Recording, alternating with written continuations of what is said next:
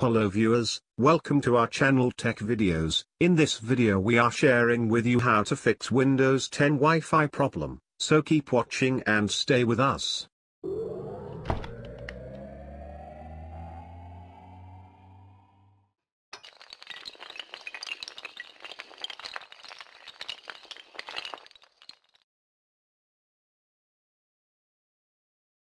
If you don't subscribe our channel, please subscribe our channel, and thumbs up like button.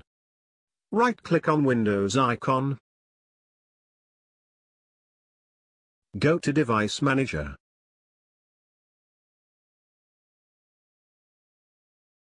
Double click Network Adapter option.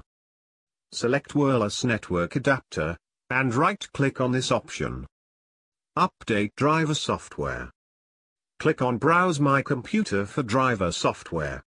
Then click on Let me pick from a list of device driver on my computer. Choose second option.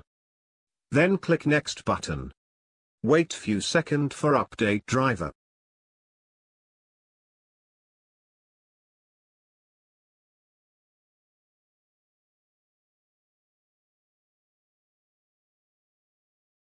Now check your Wi-Fi.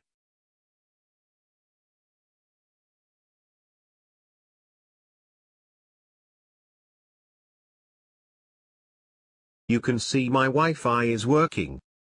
Thanks for watching. Would you like this video? Please subscribe our channel and thumbs up like button.